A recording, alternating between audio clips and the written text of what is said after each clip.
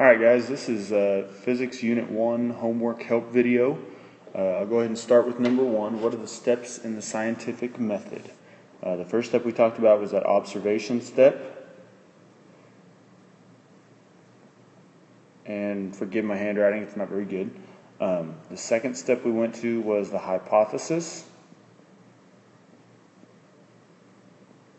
where we have a testable statement or prediction. Then we went to kind of that little circle that basically had experimentation and conclusions. Sometimes then that leads to a theory,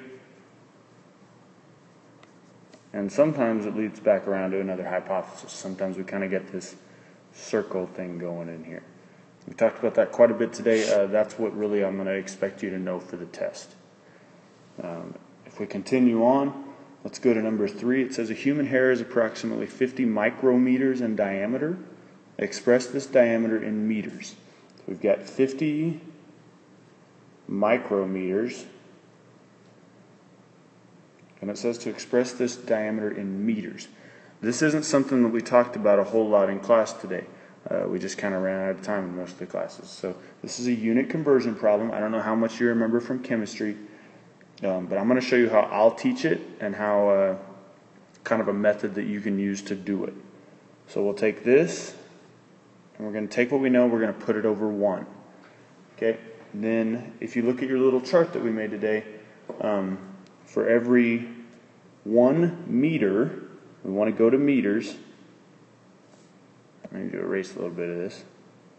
For every 1 meter, there's going to be 1,000, 1 million, that's better, 1 million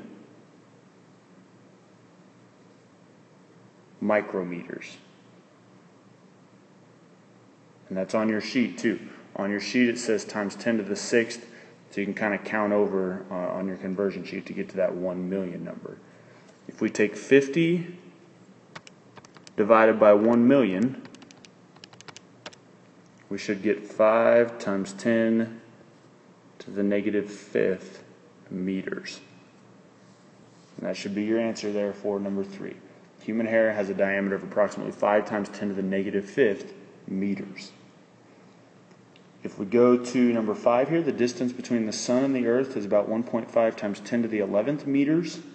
Express this distance in kilometers and then in terameters. So we're going to do the same method here. I'll just change colors so you can tell the difference. We'll have 1.5 times 10 to the 11th meters. And then first we want to go to kilometers. So we're going to set up our T-chart, take what we know, put it over 1. We want to go to kilometers, and in 1 kilometer there are 1,000 meters. So we're going to do that equals 1.5 times 10 to the -11th divided by 1,000. And that gives us 1.5 times 10 to the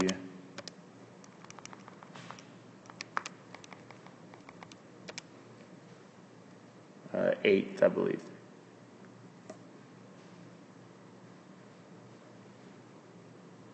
Yes, times 10 to the 8th. Sorry, my calculator was messing up on me there. 1.5 times 10 to the 8th kilometers. If we wanted to do this in terameters, or terameters, however you say that, we do 1.5 times 10 to the 11th meters over 1 TM. And we talked about this in class today. Kilometer is 1,000. Megameter, or the mega, is a million. Giga is a billion. So tera is a trillion. So we're going to have 1 and then 3 zeros and 3 more zeros. That's a million, and 3 more zeros. That's a billion, and 3 more zeros. That's a trillion. So take 1.5 times 10 to the 11th divided by 1, 0, 0, 0, 0, 0, 0, 0, 0, 0, 0, 0, 0, and you should get 0.15. 0.15 5 terameters. And then number 7, this is the last one. It's another unit conversion. This one's a little bit different. It says to convert 13 meters per second to kilometers per hour. I'll change colors for us again here. We want 13 meters. Oops, sorry, I need to erase that. 13 meters per 1 second. And we want to go to kilometers per hour. I'm going to start with just the meters part. Let's convert the meters to kilometers. So we're going to have 1 kilometer up on this piece. And then on the bottom we'll have 1,000 meters. Okay, so now we're in kilometers per second because our units here cancel. If we want to convert the seconds to hours, we're going to want 1 hour on the bottom.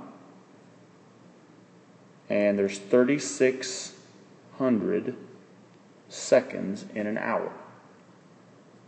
If we run that through the calculator, again, our units cancel here. 13 divided by 1,000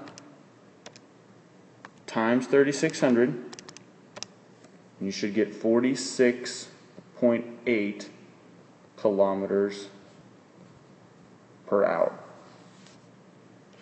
I hope that helps a little bit. I know this stuff is new and we didn't really talk about it in class, but I wanted to have you guys give it a shot and see how much you knew. Don't feel bad if you don't understand this when you come to class on Monday. We'll go ahead and work through it as a class either way. So I hope you have a great weekend, and I'll see you on Monday.